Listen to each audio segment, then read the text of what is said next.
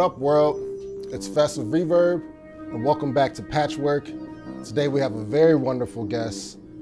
This woman has seemingly done everything that there is to do with a synthesizer and with modular synthesis. She's performed for The Scholarly. She's ran this highly successful sound design business and done countless amount of advertisements. She has released albums both electronically and acoustically and classically, and she has basically made this grand return back to the thing that got her started, which is her modular synthesizer. I'm talking about nobody other than Suzanne Ciani. Suzanne, welcome to Patchwork. Thank you so much. It's my total pleasure to be here speaking with you. Yay.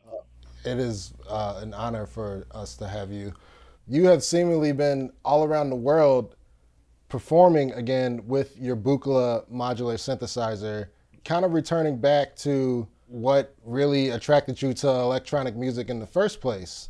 I guess it's just by grace of the fact that I've lived long enough to do a new cycle of, reconnecting with my early passion, which was the Buchla. I discovered your music when I got into modular synthesis, and particularly the Buchla concerts from '75. So is that what you're kind of taking back to the live scene, like some of those performances, or is this like an entirely new performance in just sonic landscape? Well, interestingly, there are strong connections to that period, and also there are disconnections from that period. The main difference right now is that I'm playing a 200E, which is the newer version of the 200. It has a digital component. The 200, to me, was the apotheosis. It was the most refined live performance modular instrument. And I still maintain that, but it doesn't exist, really. My 200, half of it was stolen, half of it broke down. I couldn't revive it. When I came back to the Buchla 5-6 years ago, I thought, well, what did I do? I can't remember. And I had written a paper called Report to National Endowment. I had gotten a grant. And in satisfaction for the grant, I had to write a paper. I wrote a 40-page paper about how to play the Buchla. And this served me very well because when I came back to playing the Buchla, I consulted the paper. And I consulted it and I noticed, that it gave me 4 sequences that were spelled out, the sequences that I used in those days. And so I adopted those. And then I adopted certain of the techniques and, adapted them to the 200E. And so that was my starting point. I had to develop a new relationship with the 200E. And at first, I was really stymied and upset. It had issues. And Buchla was still alive when I first started this comeback. And I would meet with him and say, Don, this module is not working. I can't do this. I can't tune. Wow. It won't hold a tuning for more than 2 octaves. And, his attitude was, well, do something else. Well, and so what I did was I gradually navigated my way around these problems and solved a lot of them. I suffered tremendously with the tuning problems for about a year. And then I had something built.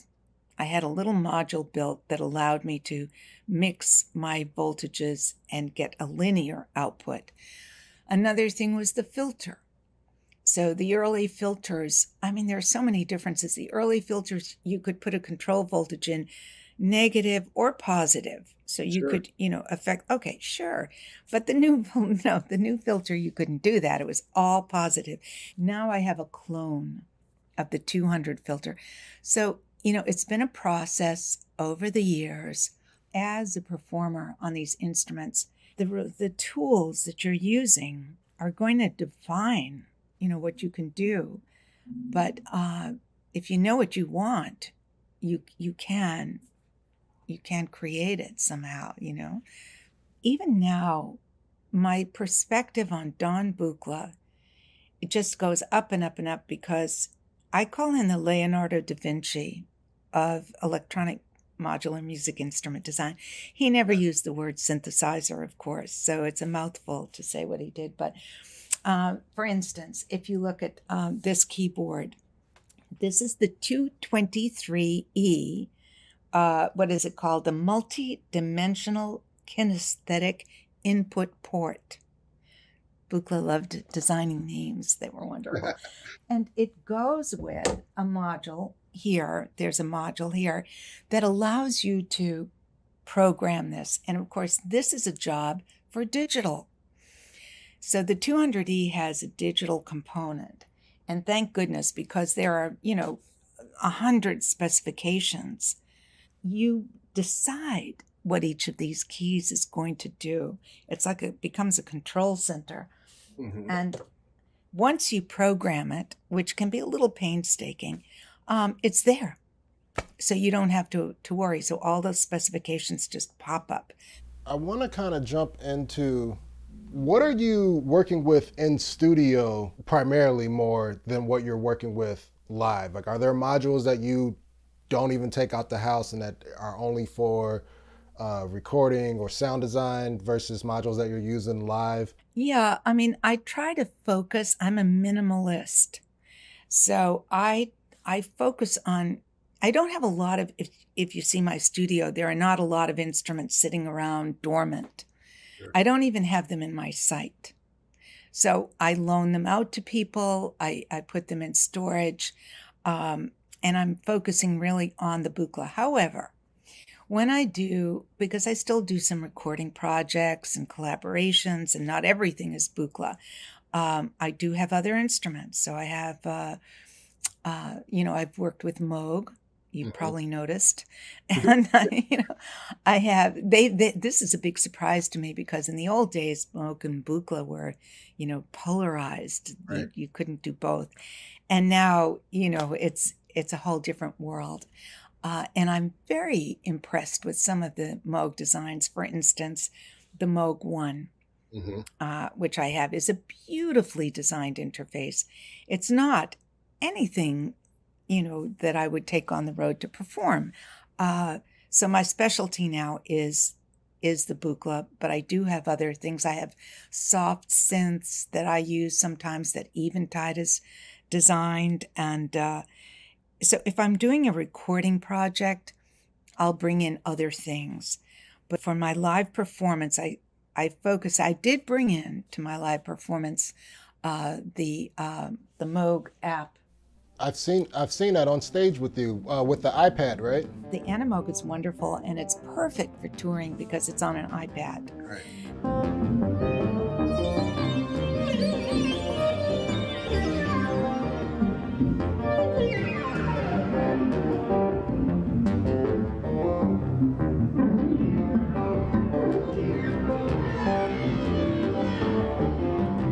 And so, I did integrate that. I also have my H9s. Your custom H9s.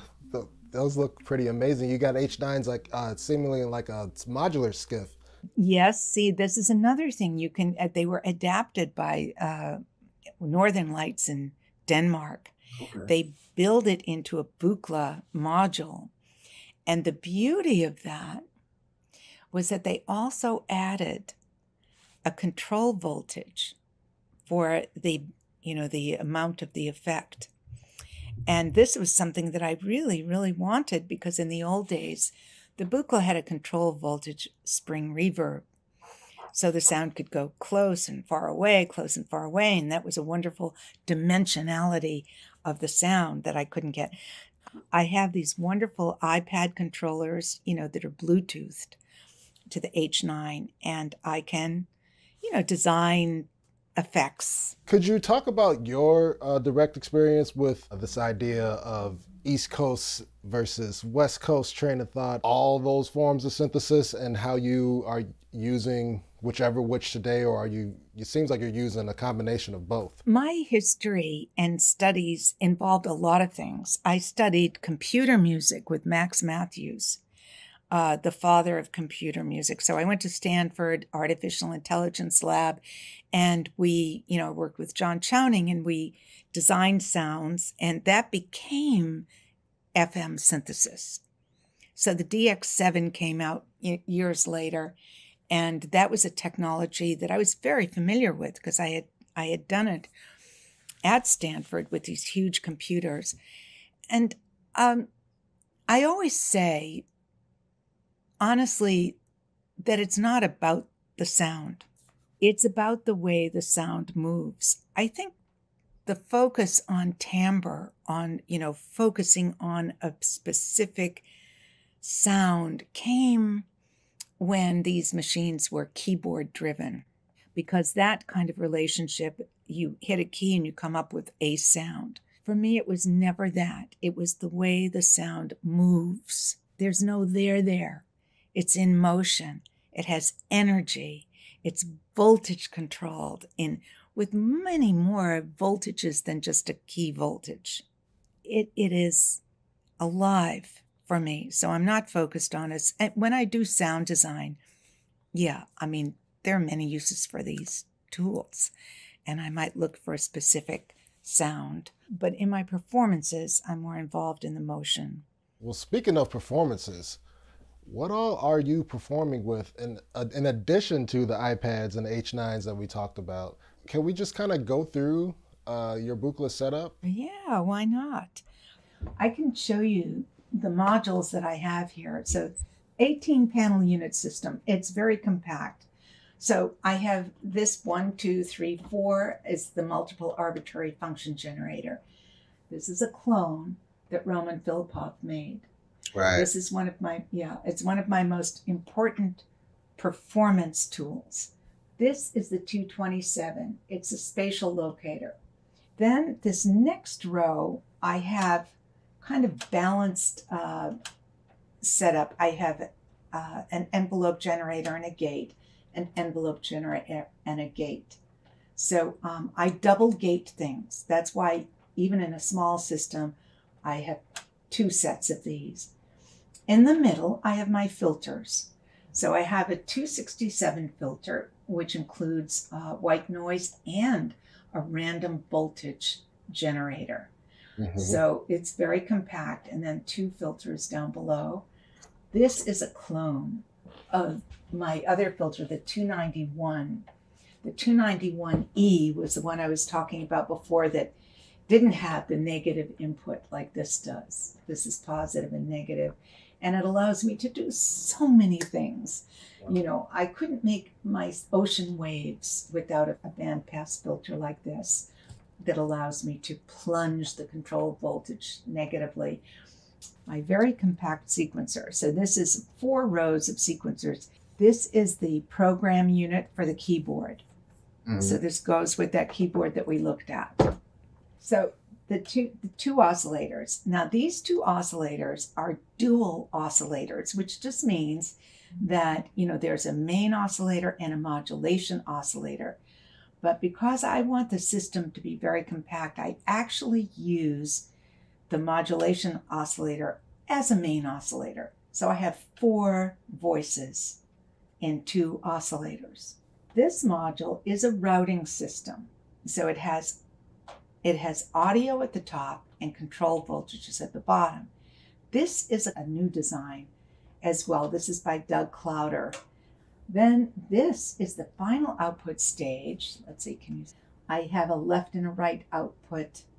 There is a memory down here. This is a little memory module that gives mm-hmm. me specific locations for memory. I don't use a lot of memories. When you have a digital memory in an analog system, that memory, your knob position doesn't reflect where the memory is. And so when you're performing, it can be very tricky. The beauty of analog is that it does give you feedback, direct feedback. You know what's going on. You know where the space is. You know what's going on there because it tells you. The thing about Buchla is that all these lights are talking to you. So this, I'll give you direct visual feedback. You can see what's going on. This is one side of the RVO.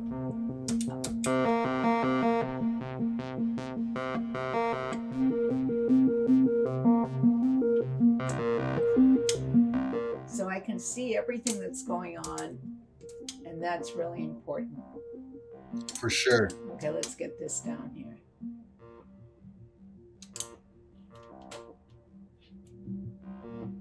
Okay, so this one is random. See how that's moving? Yeah.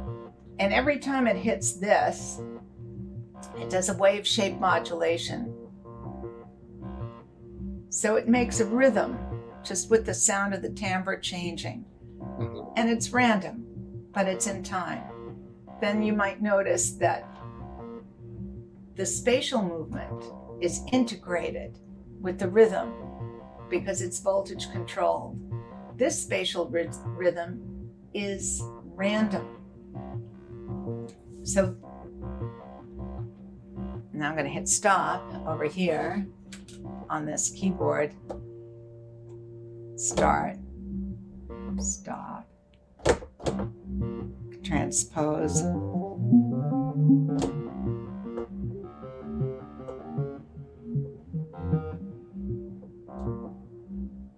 Okay, so over here we have this is a sequencer. It's destined just for spatial modulation. So spatial location is another whole conversation.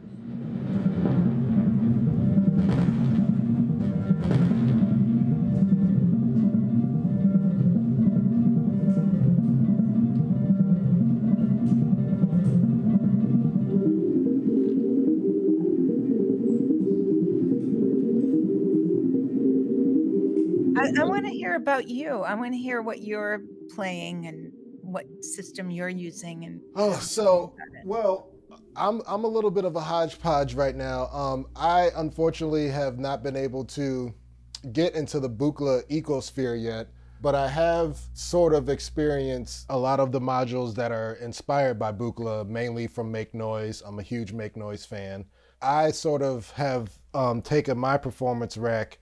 I've taken some cues from sort of the West Coast Buchla train of thought and taken some cues from some subtractive synthesis train of thought and sort of put them together. I mostly produce house and like low tempo hip hop, instrumental hip hop, and I'm a DJ. So what really got me into modular is searching for my own sound. And I do that anyway as a DJ, just constantly searching for records. But when I realized that putting together my own synthesizer was really the only way that I was going to find sounds that I weren't hearing on other synthesizers, that's what kind of brought me into it. And then every now and again, I'm sort of programming my own sequences and arpeggios, but for the most part, I'm kind of just patching and just letting random voltage sort of take me in a space that I didn't really think about going before. And that's been a true fun, because I've combined that really just more rhythmic control than like harmonic control. But as long as I can maintain rhythm, then that allows me to add in my drum machines and build music, build beats the way that I like to build them. I share with you the random voltage, appreciation. I think it's so powerful. And Buchla introduced me to that early on. I thought random, what is random? That's out of control. It's like random. But then you realize that it's not out of control. It's very controlled random, right? How you use it. It's something nature is filled with randomness, whether it's fractals and the way leaves are generated, or, that there's no exact repetition in nature, but there's a certain random variation on things that give us the beauty of variety. If you looked at a tree and every leaf was exactly the same, it would just be a boring world. But there's this controlled randomness that operates in nature that gives specific outcomes, and that's organic to the process and beautiful. And that's what we can do with electronic music, have the machine do some of the thinking for us. Sort of rocked my world as a creative, as a producer. And you can get all trippy, we can get all spacey and whatnot, but it really is what we're dealing with. And it seems like that you're still doing that, like even all these years later, and watching some of your footage from the Paris tour, that seems like that you're still experimenting with your patching. It's a choreography. When you're making changes live, in the early days in that Buchla concerts, 1975, I rehearsed, for a month before that. And half of it in the paper that I was telling you about has very specific instructions about how do you get from here to here? How do you're in this scene and you're going to go to this scene, and how do you do that musically? What I did 50 years ago and what I'm doing now, that there are a lot of common ingredients, even though the machines are different. Yeah. And that fascinates me, that we do have, let's say, a practice. And you say, and I agree with you that the variables are enormous. Everybody's got a different machine, a different use of the same machine, or a different, there are all these variables. And, I'm a real spokesperson for Buchla. I know that a lot of people don't have them, but I think that the concepts, can be translated to any other designer and their tools. And so I'm trying to show the Buchla thinking, because I think it's brilliant thinking. It is the nature of electronic sound to want to move. It's the only naturally moving generated sound. It doesn't make sense for a flute to be jumping around, or a guitar, or anything. We're used to having a static acoustic world. Buchla was quadraphonic, the 200 from the beginning. See, I take that for granted because I grew up on quad. But the nature of electronics, because it's a monophonic signal, essentially, it comes to life when it moves. And it's the only instrument that allows the perfect integration of spatial movement with the sound. If you're doing a quad mix of an acoustic album, you're going to be placing things. But the electronic can actually move those things. It's an indigenous parameter of the sound. You have the frequency, the timbre, the amplitude, and the spatial movement. Not just location, but movement, because it's integrated. So it hasn't been easy. I am non-negotiable. When I do a concert, I have to have 4 speakers. When I first came back, that wasn't easy. People didn't want to do it. They'll try to talk you out of it. And you just say, no, quad, it has to be quad.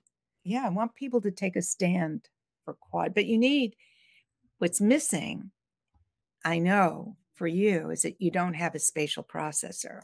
I talk to a lot of young synthesists, or I don't like to use that word, but electronic music musicians. And, they're searching for the spatial control system. And I know there are some. I think Erica Synths made one. I think Poltergeist had made one, whatever. But that's get that still needs to be made available in a larger way. Or you can make it yourself.